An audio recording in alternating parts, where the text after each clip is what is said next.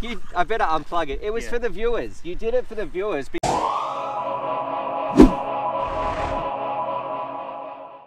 G'day, Stu from UAVfutures here, and today we've got a bit of a treat for you wing nuts out there. Well, we're checking out the brand new ZOHD, the Dart XL. I'm super pumped. This thing, it looks amazing. Like, it looks like it's something out of Star Wars. I've got it in the box. We've got Wingman Jono coming down. I've been getting a lot, like, I love FPV or wings. They're an absolute blast. If you want to dive in, you've already got your drone stuff. It's not much extra. You know, you just need your wing, basically. You've already got your radio. You've already got your goggles. You can get one of these bad boys up and flying. But what we're going to do, this is brand new, hot off the shelves, I think, unless it's come off, it might still be on pre-order, but I'm really excited to test this out. So we're going to put it together with Wingman Jono, go over some of the specs and then the fun stuff. Let's take it out to the field, rip it around, and I mean, like, this has like a 9-inch prop. It should be going about 100 kilometers per hour. I'm very excited. All right, let's cut to what it looks like when Jono's put it together in 3, 2, 1. Boop, boop. Radio out here in the field with the ZOHD or the ZOHD Dart, whatever you want to call it. But this beautiful beast, and I've got to say, this is probably the sexiest looking wing I have ever seen. We've come out here in the Arvo, beautiful day for it. We're going to rip it around, show some HD footage, chase it with some other wings. That's what wing's all about. But I've also got to give a huge shout out to Wingman Jono, because he spent the day going over this thing, learning its ins and outs, going over some of the intricacies, some of the things he was showing me that you get when you get one of these premium wings. So things like these little flaps that come out, a whole bunch of different servo options and ways to put this thing together. It was quite impressive. So what we're going to do, we're going to hand it over to him. He's going to go through the intricacies. He'll also talk to Tony about it, because I know Tony's turned up. He's very jealous. He's jumping around in the background. He can't wait to get his mitts on it. They'll talk it over, show you guys how it went together. Was it easy? All that sort of stuff. And then the fun stuff, we'll fly it. But I've got to admit, it looks great, doesn't it? It looks good. All right, so let's head over to Jono, and we'll also go through it with Tony as well. Rightio, so Jono, the first thing I want to go through is, can you just talk about the build process, what it was like, and then show us some of the things that come with like a premium wing like this, and then maybe some of the things you would like to change, or some of the things we had to do to make it, I guess, more suited to us. Yeah, definitely. Oh man, like straight off the bat, like, you can tell it's a premium wing. The molding quality and stuff is absolutely excellent. Just how it's thrown together was really nice. It's got some very defining features to it. Obviously it's got the sweep forward wings. That comes with these vortex generators with it as well. And what's the idea behind those? Okay, the idea behind vortex generators is they like break up the airflow over the top, improve the slow speed characteristics of it. You have like less, your stall speed becomes much slower. Okay, yeah. All right, yep. That's a good thing, right? Yeah, absolutely. It means you're not going to stall it, you're not going to nosedive it into the ground, wreck your stuff if you're going too slow. So this thing, like, we're hoping it's going to be a rocket, but it should also hopefully have some real good slow speed characteristics, which would be really awesome, being able to go from like really fast to like hooking around a tree really tight and slow.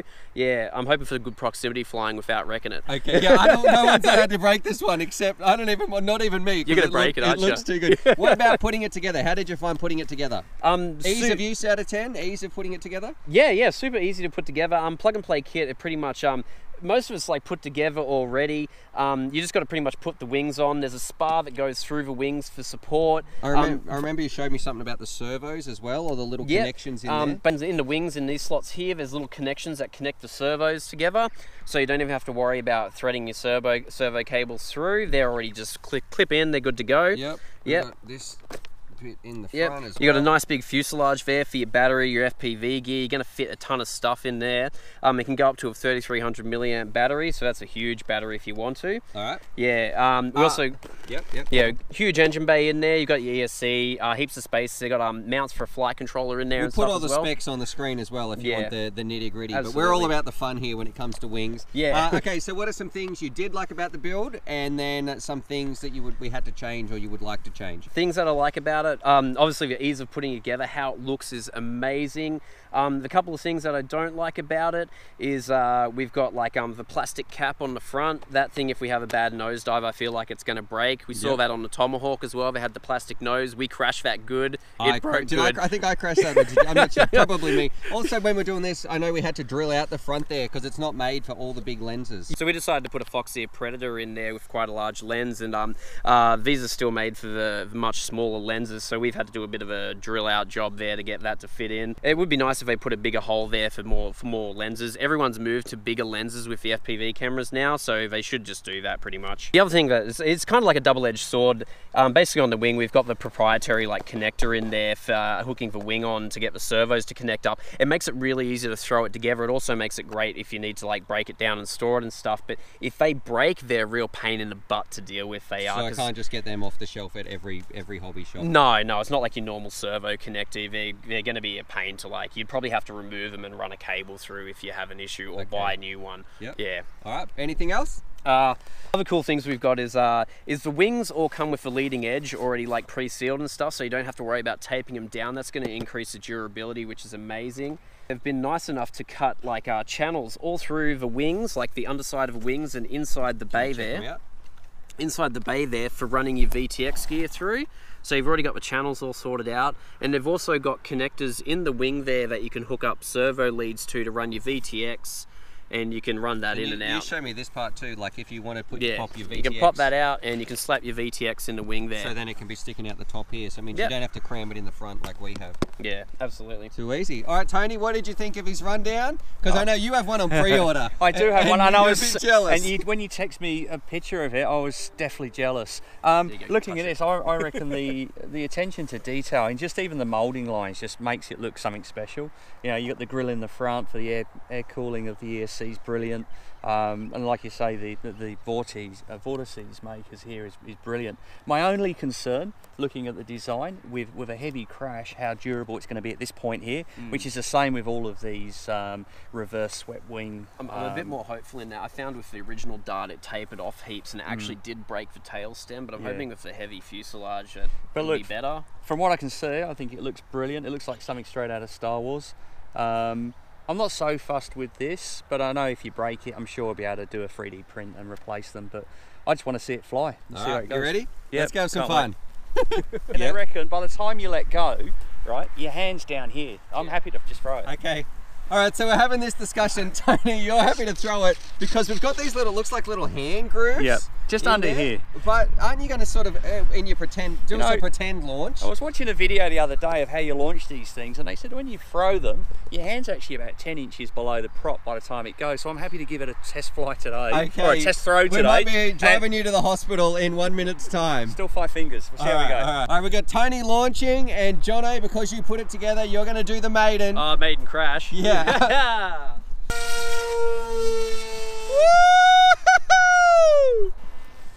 She's away. Need to trim anything out? No, I can get it. Looks good in the air, doesn't it? It looks awesome. Like a bat. Doesn't it? It looks like a bat.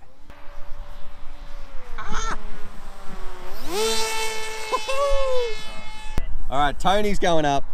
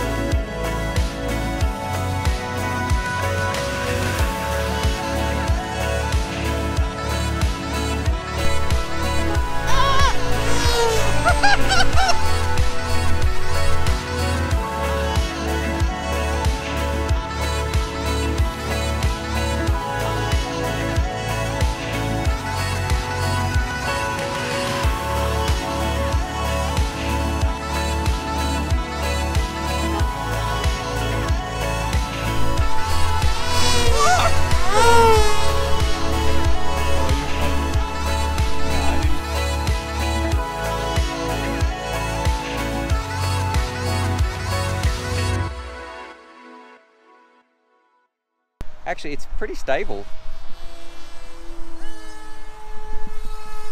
I like that Predator camera. I know it's called the Dart, but it feels more like a bit of a cruiser to me. I love with wings how long you can just fly for. Like the flight time is ridiculous. I'm over the big bushy bush. What a good name. The big bushy bush. The triple B. Alright, so you want me to do a slow low? Yeah, do a slow low. See how it feels. Real slow. You can go slower.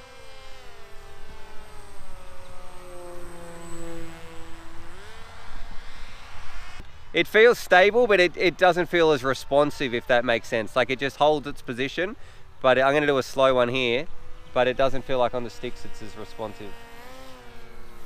Gee, it really does just glide down though. Then you got to pull out. I'm doing a split S. Now I'm going back the other way, Tony. So Tony comes and lands. Okay, here's the challenge. Tony comes and lands, and then we hand over radios and we change goggles without this thing landing though. You keen, Tony? Yeah. All right, you got to bring yours in and then jump to F7, and then we got this. It'll be easy. Then we just got to hand the radio over. It always goes bad. Oh, I see ya. Yeah. Oh no!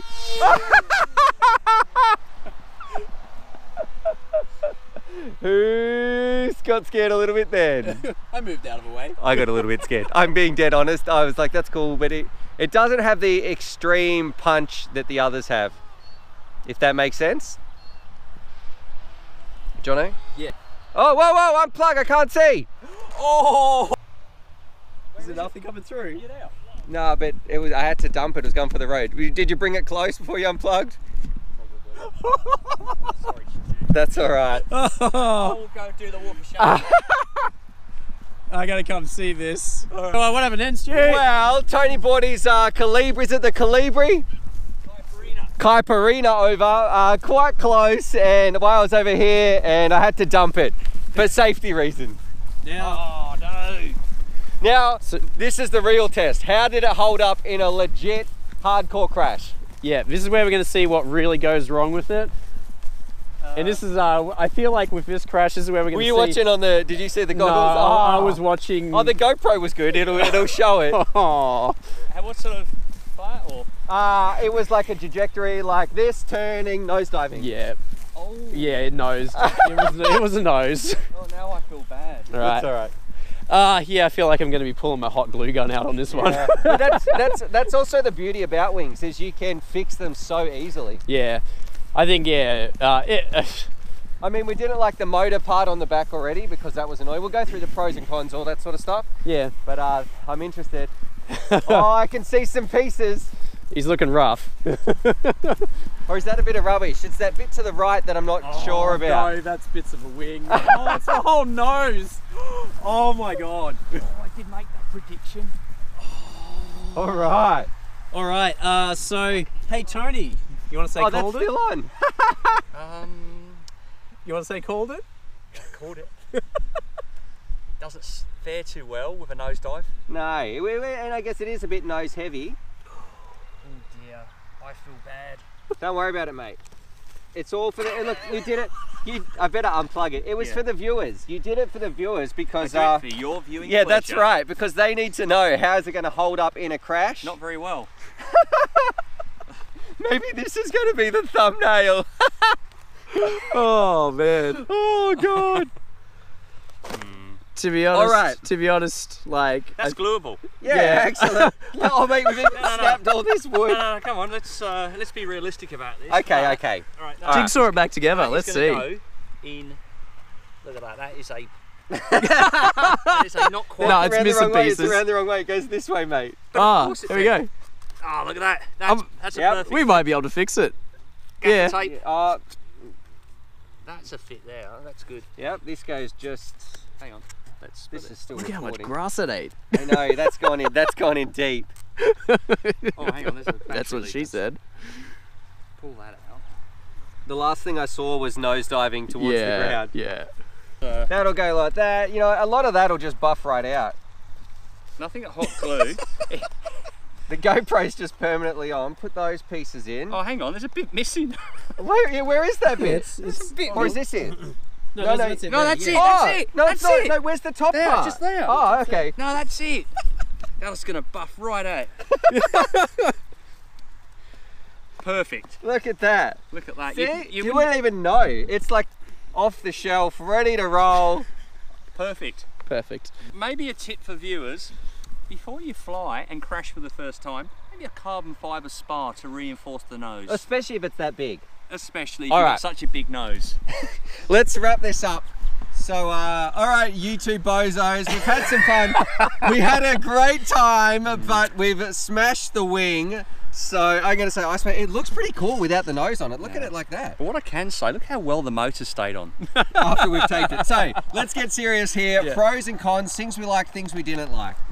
I liked its flight characteristics. I thought it felt like, in terms of a slow fly, it didn't have heaps of poke for me, but it was pretty good at not stalling. It definitely did feel, and it looked amazing in the air too, chasing around.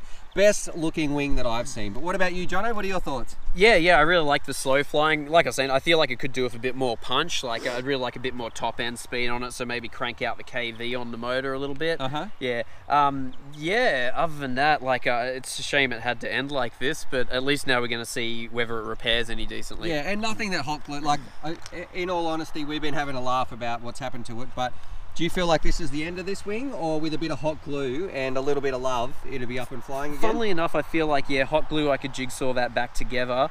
I feel like if I wanted to go all out, I'd buy a couple of carbon spars and I'd reinforce it like along the nose. So if we have a crash like that again, it has a high chance of surviving. All right, and what about you, Tony? What are your thoughts? Look, I think the... I hope one of them is guilt. I hope that's creeping in there. There's an immense sense of guilt, but also some revenge for the last time you crashed into me up here. That's true. But that aside, Stuart, look how well the wings held up. I mean, nose aside, if we just hide that bit, the rest of it looks perfect. There's nothing wrong with it. It looks unreal. Yeah, no, it's good. But yeah, hot glue, gaffer tape, should be back flying again. And that was one of your predictions. You worried about the strength of the nose towards before we took it up. Yeah, and I think that's the proof right there. Yeah. All right. So what would you say to the ZOHD people for a little revision, or people at home? Maybe some reinforcement, some carbon in the nose, just to give it a bit more stiffness, and maybe give it to a more experienced pilot. Oh, get out! No worries. Thanks, you bloody dogs. All right, let's get these pieces. Stop that. Oh, we got to stop that GoPro that's going.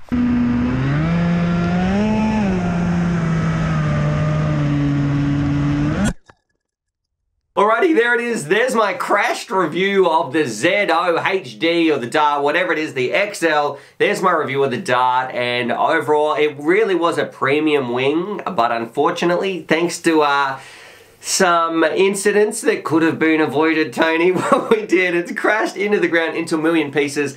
It did fly really, really nicely, but the beautiful thing about wings is it's just a bit of foam and hot glue, so it might look like it's completely total, but trust me, it's very, very easy to put back together. And if, I know Jono's taking it back home, he's going to reinforce it with some extra struts, all that sort of stuff for next time, but wings are very easy to put back together and get flying again. So that's the beauty about hot glue and tape. You can almost fix anything. But I'd love to know what you guys think. What do you think about that Dart? What do you think about flying wings? Does it look fun? Do you think a premium wing is worth it over something like the AR wing? Let's have a discussion down below. Other than that, subscribe for more FPV related wing crashing action. Thanks to Tony, and as always, happy flying.